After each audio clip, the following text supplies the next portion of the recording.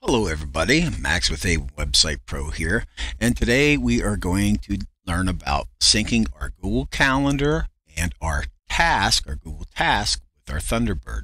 So there's no intros, we're going to get right into it. Right now in my Thunderbird, if I go to the calendar, we can see that I have here my home calendar. Now, if you don't see the calendar, if it's off like this, if you go up to the top right, switch to the calendar tab and we can see that there are no events in here. At the same time, the next box over is the task. That's why I chose to do these videos together. Now, you could add the Google Calendar without an extension, but the only thing about that is whenever you use it without the extension for Thunderbird, you'll be able to synchronize your calendar, but you will not be able to synchronize your tasks.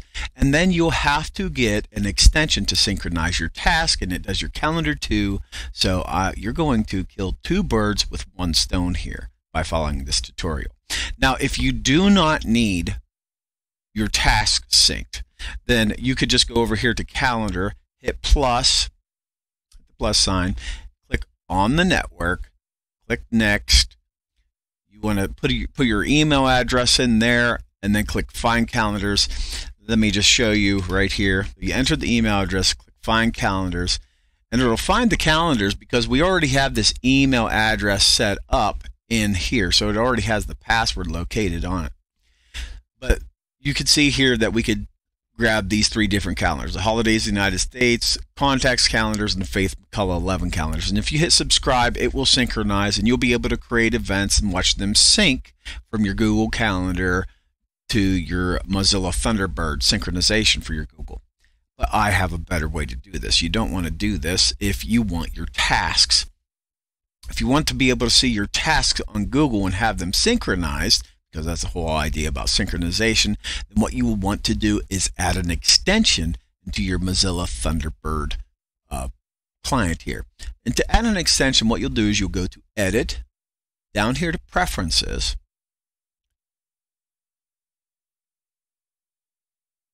Once Preferences loaded up, go down here where it says Add-ons and Themes. Okay, that will load up. And type in tasks. You could also type in Google Calendar.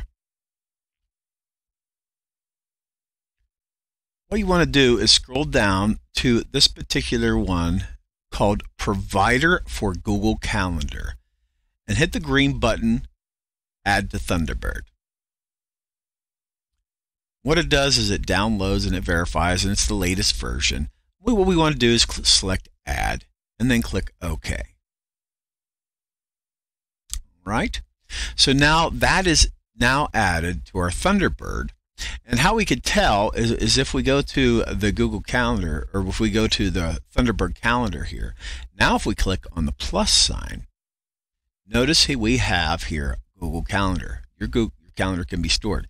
Before we only had on my computer and on the network, but by downloading that extension we get Google Calendar. So we'll select that and click Next. Here we're going to enter the email address.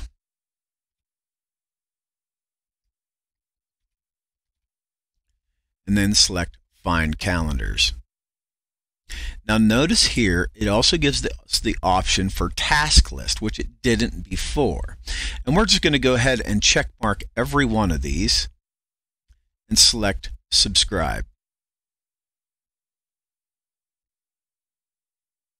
Okay, so let's go to today. And just to show you that the calendar is synchronizing, what we'll do is we'll open up the Google Calendar here, and you'll notice that tomorrow, on Tuesday, the 14th, we have Flag Day and we have a test event. So let's see if those two synchronized on our calendar. So we're going to go to the next day, and here we see Flag Day and the test event. Okay, so let's go ahead and make an event for tomorrow at 11 o'clock.